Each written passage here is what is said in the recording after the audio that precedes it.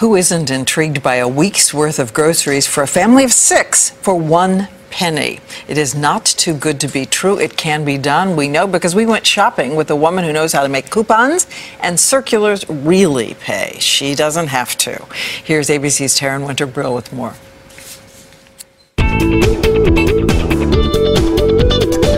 Say hello to Kathy Spencer, a Massachusetts mother of 4 who knows how to work a coupon. Kathy, is this your secret stash? That's my stash of coupons. Every week, Kathy spends a couple of hours scanning newspapers, circulars, and the web. When I go to the store, I only buy what works out free or close to free, and that's how I do it for as little as I can. I decided to put Kathy to the test. Our first stop, Shaw's Supermarket. This stack of coupons. This is what's going to take us to the promised land. Are you ready to go? I'm ready to go. All right, here we go. Let's do this. Tip number 1, check out your store's policy. Some will let you use multiple coupons on the same order. I'm going to get some scallop. I'm going to get some perch. On this trip, Kathy has 7 coupons, each for $1 off seafood. That means if she places 7 seafood orders that each cost around $1, everything will be free. Instead of getting a full pound, I'll get a quarter of a pound, so it works out to $1, so I can use my $1 off coupon, and it's free. If I bought the full pound, it wouldn't be free. This is perch. Okay. And I got a quarter of a pound. It comes to $1.08. So after the coupon, 8 cents.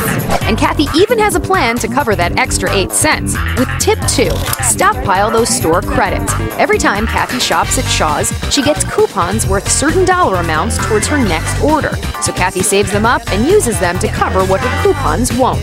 They are on sale for $1. I have a 50-cent coupon, which doubles. So it takes $1 off, so these are great. Free pizza. Her secret weapon, tip 3. Ask the store if any of your coupons can be doubled. Now I know you can't wait to see what happens at the register, but first we're heading to another store. Okay, so it's time to do some drugstore shopping. We're here at CVS, and Kathy says the trick is something called Extra Care Bucks, which means free stuff. Let's do it. So I have a coupon for a free 2-ounce soy-based candle. Okay. And here they are. Do you have to buy one to get one free? Nope, totally free. Okay. I'll do 2 of these for free. Was this in the CVS circular? Nope, this is from the Sunday paper. Yeah, so CVS accepts manufacturer coupons too. Yes. And you can use a CVS store coupon with a manufacturer coupon. You combine them? Yep. Really? And that's tip 4. Always ask whether you can combine the store's coupon with a manufacturer's coupon for extra savings. The total, $79.26. But with coupons... All right, here we go. I love this part. 5 cents. Once again, you've done it, Kathy.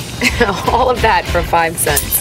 By only focusing on what you can get for free or close to free, Kathy's been able to feed a family of 6 for the unbelievable amount of $4 a week. Kathy, this is quite a cupboard you've got yourself here. Now, we should say all of this stuff was free. You got everything in here for free. This is where if anyone needs food, this is where they know. Come in this cabinet, and here's our stockpile of our own personal food pantry. And back at the market, the time has come to see how much Kathy will pay for the newest items she'll add to her stockpile. All right, here we go. It's time for Kathy to check out. Are you ready for this? I hope so. All right, this is where the magic happens. Here we go. Okay, so we're about to put the coupons up, but the subtotal before coupons, $267.23. And I was stunned by what happened next. As each coupon was scanned, the total slowly went down until... Wait, let me get this straight. Your whole order just came to 1 penny. That was a $267 order. I beat my record. You beat your record. Congratulations. I think a round of applause. That's what you get for a penny. For Good Morning America, Taryn Winter-Brill, ABC News, Oxford, Massachusetts. We're just amazed how she does that, and trying to imagine the cashier going through all those. Amazing. Good for her. Makes you feel inferior, doesn't it? Anyway, way to go.